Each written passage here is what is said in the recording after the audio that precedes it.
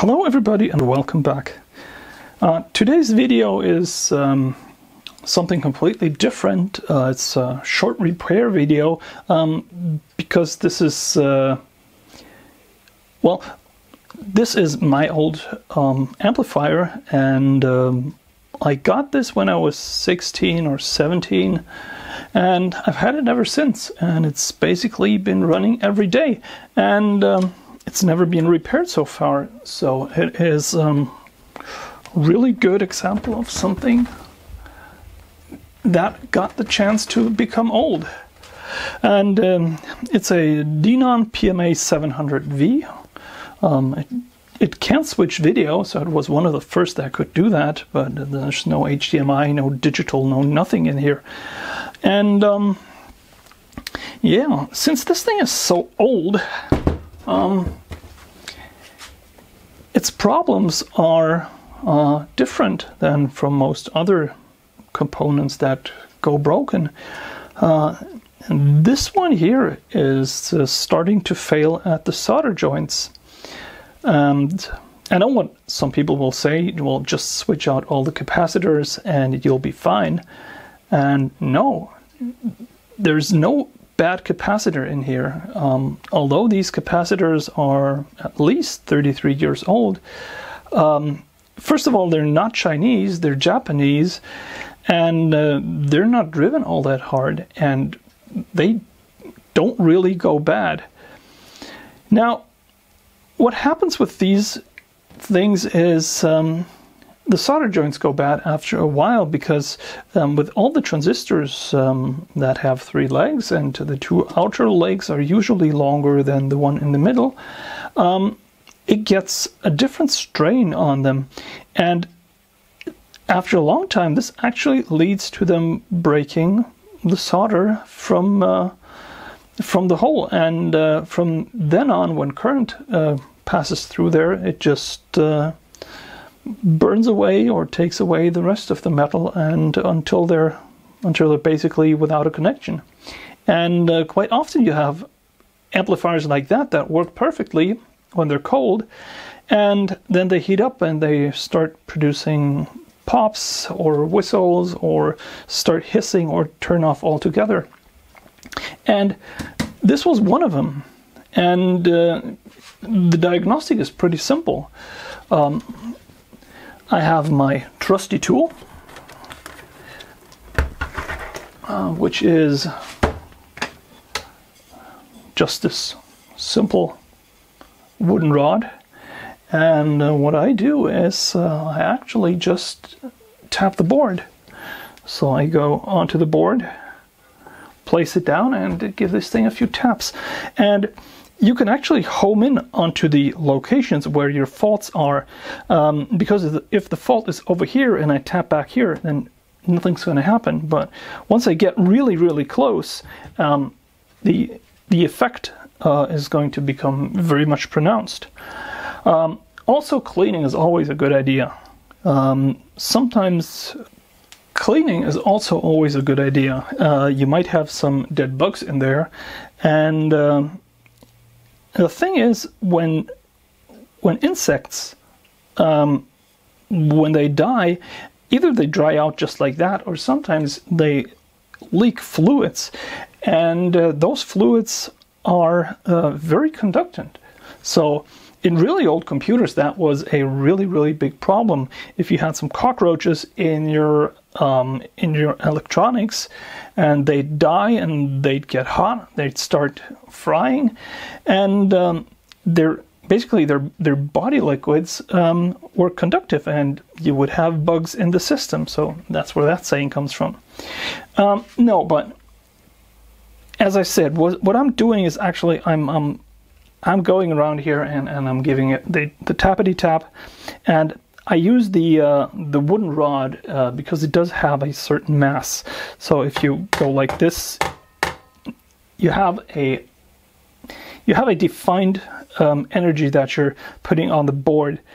And yeah, with this board, I basically went through the board, and I pretty quickly discovered that up here where the preamp sits, there were a number of transistors that had worked loose their middle pin, which is not uncommon, and there were a few larger ceramic resistors over here, which are part of the voltage dividers for the 0-volt rail, and they were bad too. In fact, I tapped one of them and the whole amp just switched off, and its pin was poking out on the bottom. And well, I went through the whole board with my trusty magnifying glass with the illumination, and it's just work of patience. Just go through it, have a look at each and every connection, because I knew that this thing was working when it was cold, because it was working perfectly. So I was pretty sure that it was no component. It might have been a trimmer or a potentiometer, but I was pretty sure that it was none of that. So all I had to do was give it the tappity tap and work through all of the solder points.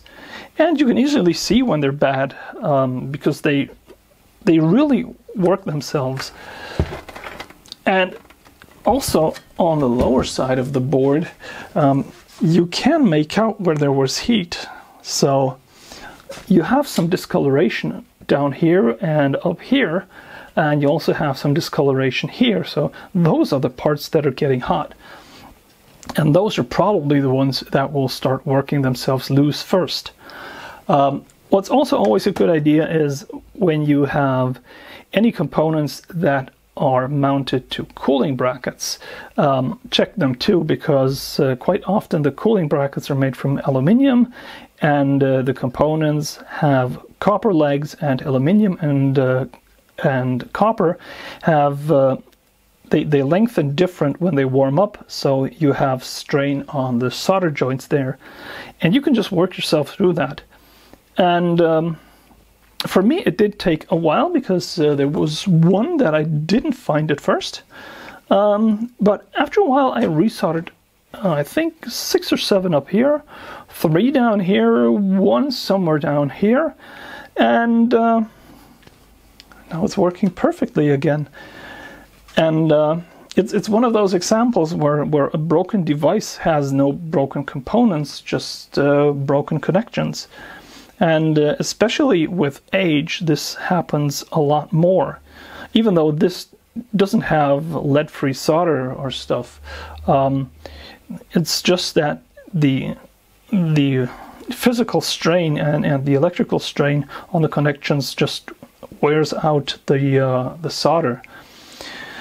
And once this was done, it was a lot of work, and it took a lot of time. So you just go.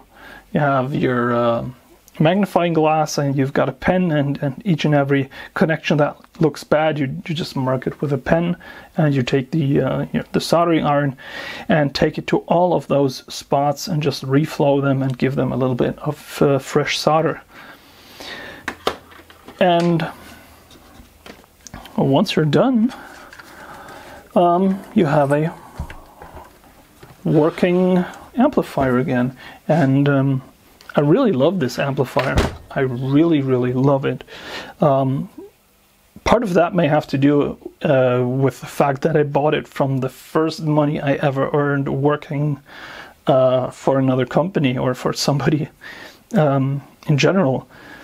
But yeah, don't give up on old equipment. Most of the time it's still working fine. These things are built to last. You just have to be careful, like with this one. There are actually live connections back here, and this is different from modern equipment where all of this is shielded. I don't know, 35 years ago, nobody really cared about that. So these pins here would be live. So always be careful, always unplug it first, make sure that nothing can happen, and then work your way forward. yeah, I just wanted to show this because it's such a nice example. That's already it. I like it. It's working again. It's going back.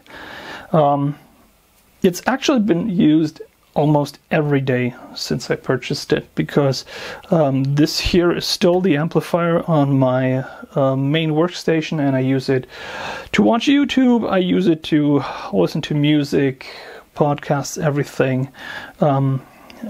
Even my online meetings are amplified by this amplifier, and I would have really been sore if I hadn't been able to fix it and clean it back up again. And yeah, and once you've done fixing it up, make sure to clean all the mechanical switches, clean all the potentiometers.